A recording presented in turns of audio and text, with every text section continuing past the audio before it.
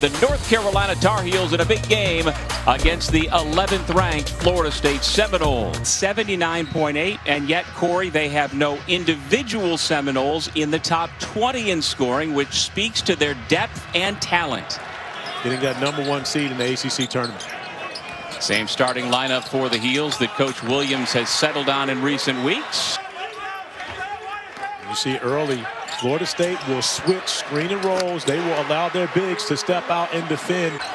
Andrew Platek and Anthony Harris off the Carolina bench. They go high-low into Dayron Sharp. Over the double team, no. Kessler crashes the glass. North Carolina's 3 for 15 from the floor with 7 turnovers already, and I'm sure that's a much-needed bucket for North Carolina, consider that they're only shooting 21.1% from the field. So it's not as though North Carolina has played well to help themselves in that cause, but just struggling to do anything on the offensive end of the floor. Give Florida State's defense a lot of credit, but you also have to give the player on the best team. And when you think about that, that's normally going to get you there. But the problem for me with Florida State, and this is not a problem with M.J. Walker football school. I know there are people that won't like that, but hey, that's the reality of it. But I don't think just because you're a basketball school now. Done defensively as well. And he actually had one of the top blocks of the week. Yeah, on just College like Game Day earlier. This has been a carbon copy of the start of the game. Carolina took a 5-0 lead off of Florida State turnovers. They scored the first 4 points here in the second half. Now the first 6 points. Making some noise as the Tar Heels are back to within 6. Walton feeds Kessler, who draws a crowd, steps around and throws it down. But still, with 2 weeks remaining, a lot of basketball left to be played in the ACC. Walton, nothing but net.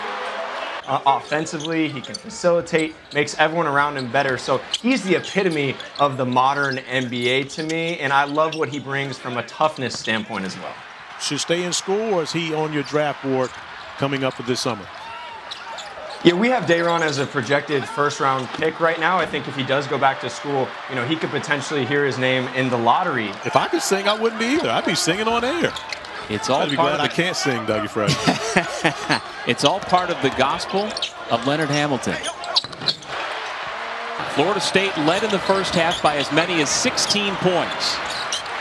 And another takeaway on the run to the bucket.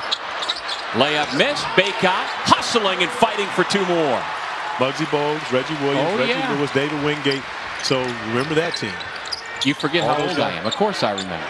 Okay, all right. So you're saying Davis for 3. And he makes a big one right there to make it a 1-possession game. But Gray does have 5 turnovers in this game, and that's been part of the issue for Florida State, especially here in the second half. He's got the Heels back up by 5. And all the great players that North Carolina has had wearing this uniform with the Argyle up and down the side, I'm not sure they've ever had a 7-footer that can go off the dribble. Turned around, Corey. Leaky Black with the beautiful find to Walker Kessler, who runs the floor beautifully, and not on this one. But there you go. There's the mean mug. I see you, Walker.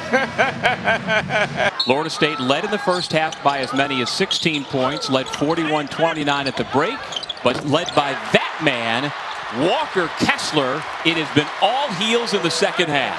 Continue to build on their win total and try to win a national championship.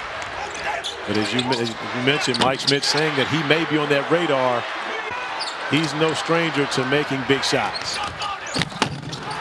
Trying to throw it down, had it knocked away by Caleb Love. Big defensive play by the freshman point guard. It was, but I'm not sure if Caleb got any basketball on that one. It'd be interesting to see that one. Oh, wait a minute. Mondo doesn't want us to see that. He wants us to see him. Here goes Caleb Love. Tough shot, and he can't get the roll. It's tipped back up and in. Carolina's taken care of its business at the free throw line. Now making their last 18 to make sure they keep the Seminoles at bay. Final 5 seconds. M.J. Walker. And that'll do it. A signature victory for Coach Williams, number 900 in his Hall of Fame career. And as he'll say, more importantly, for what it does for this year's team in its quest to get into the NCAA tournament. And congratulations to Roy Williams joining the 900 club, fastest to reach that milestone in Division I men's basketball history.